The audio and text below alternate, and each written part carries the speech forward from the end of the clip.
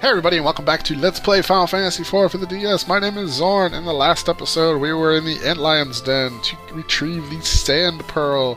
And in this episode, we are going to use our hovercraft and run back to Capo to give it to Rosa to save her life. As before, on the hovercraft, you will not encounter enemy battles, which is very nice. And so you get to Capo, basically going right around these mountains on the side. And you'll see Capo right in the center of the desert where we left it. Jump off our hoverboard, our hovercraft. Get in here. So we'll run to Rosa, because we care about her. Rosa, I'm here. I have the Sand Pearl.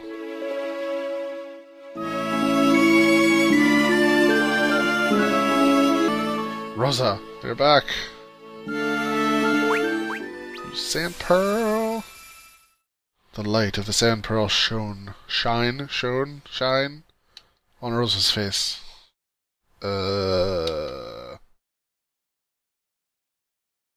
Yay, I'm safe. Yeah, I'm safe. What the hell were you thinking, Rosa? Why did you follow me?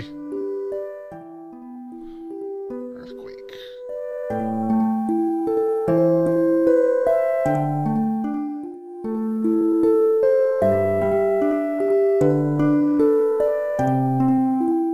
Even more peculiarly?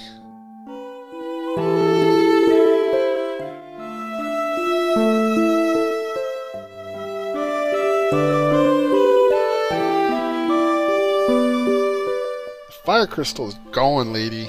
He already took it.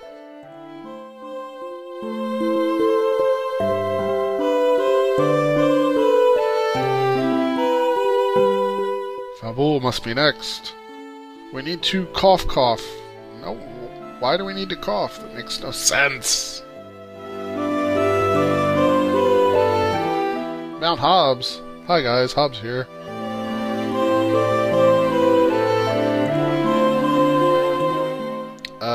No I can't. I don't like fire.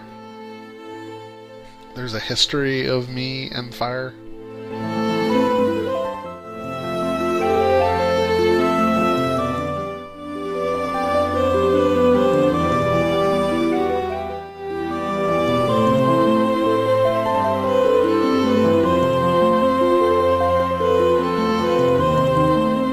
Alright, fine. Come, join my party. Be that way. The White Mage Rosa has joined the party! More party members! Awesome. Awesome sauce. That night. Edward, where are you going? What are you doing, Edward?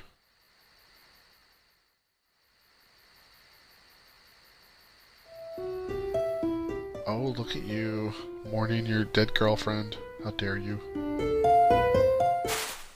And suddenly a monster appears! That looks nothing like the monster in the battle! So, yeah, Edward. I don't know if it's actually physically possible to die from this battle, but so be it, we'll attack as normal. Be brave, my love! Thank you! She's a ghost. Kill her!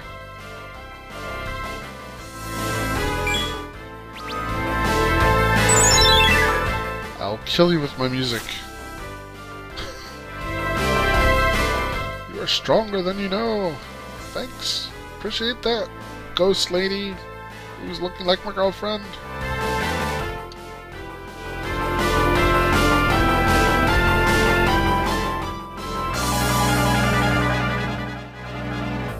One more song should about do it. Boom!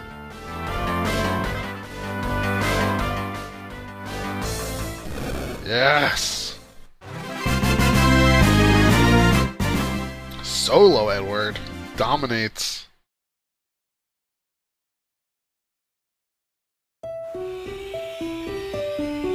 Anna! Edward, I can be with you but for this moment. The spirit calls me onward to become a part of it again. Don't leave me, Anna. Edward, you must be brave. Golbez cannot be allowed to have the crystals. You gave your love to me once. Now share it with all the world. Anna, my love. I will try. But what would you have me do?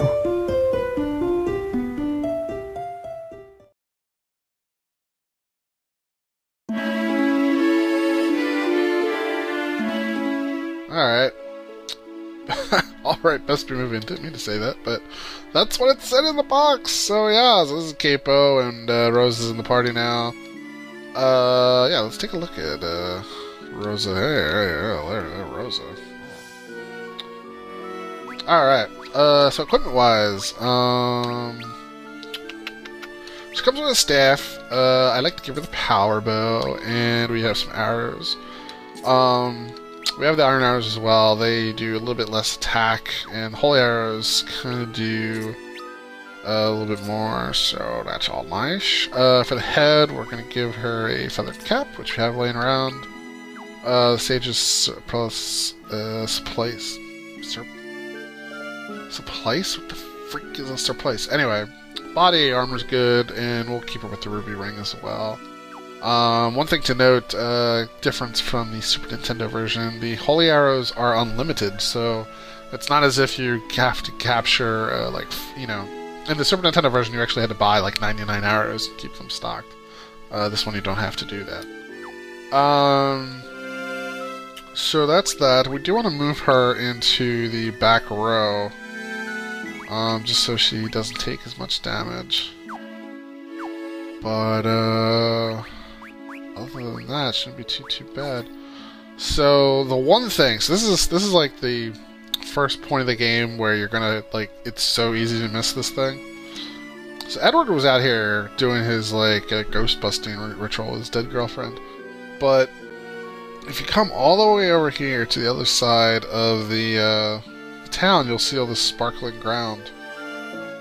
And if you pick it up, you will obtain the item lore augment. And that basically that's like kind of the result from Edward's event. Now, I've been avoiding this augment talk for a little while, and I think what I'm going to do is I'm going to do it on the way to the Hobbs. Basically, we want to get to Fabul. That's basically the goal. But to do that, we need to go to Mount Hobbs, which is just past the Antlion's Den. But on the way there, I want to talk a little bit about augments, because we're going to have to make some decisions soon. And I want to tell you my reasoning behind it. So the augment system itself, which we've already gotten a couple. So if you look in the inventory system and you go to key items, you'll see a couple augments we have. One is the auto potion augment, and another is the item lore augment. And basically you can use these on characters to give them new abilities. They are one use only, so you can only use it once and it'll go away. But the weird thing is that, well, like, the first thing is that augments are sometimes very easy to miss, such as this last one. No, I don't want to land. So you definitely have to be on the, you have to be on the alert for them. And it's very easy to miss them, and then you can't get back to them for a while, because of, like, plot points and stuff, so I don't know, that kind of sucks. And the way, so the other part of augments are how you get them from characters. So, for example, we have Edward in our party right now, and if we were to give him some augments and then he were to leave the party, we would get some Edward augments as he left. So, for example, Edward has the abilities Hide, which basically you leave the battle, and Salve, which basically lets you get multiple uses out of an item. You can get these abilities as augments, but to do that you basically have to give Edward augments. So if you give him one augment right now, before he leaves, you'll get salve, and if you give him 2, you'll get salve and hide.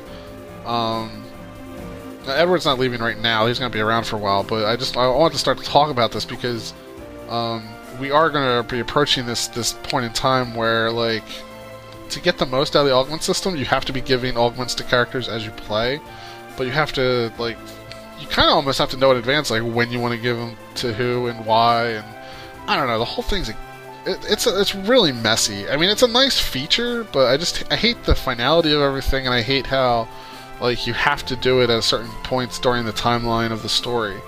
And it's particularly, like, it's you know, it really becomes I guess important as you play through the game multiple times. So when you play this game, you can play it and you'll get a new game plus, and then you start the game and you keep all the augments you had from the first playthrough. You can only do new game plus twice for a total of 3 playthroughs, but, like, you can imagine, like, if you're trying to get, like, the 3rd playthrough and you're trying to, like, max your stats out on all your characters, and that's another thing, like, later in the game, once you hit level 70, your HP and other stats only go up based off the augments you have equipped at the time. So, like, this augment thing, like, you really have to have your head around, and I don't know, I just don't like that because it's not a very discoverable system. It's one of those systems, like, you really only understand if you, like, go online and read, like, walkthroughs and stuff. So anyways, I had to get that off my chest because this is going to start to get more important as we go along. So right now we have 2 augments. We are not using them yet. I'll, you know, explain why I'm using them when I use them later. But for now, pick up the item lore augment and just keep it in your inventory. And this is Mount Hobbs, and we need to get up this to continue traveling to the east to Fabul, so we can warn them about the Baron and their evil crystal-stealing Mr. Golbez. But we're going to do that in the next episode. So, thanks a lot for watching, and I'll see you guys next time. Bye-bye.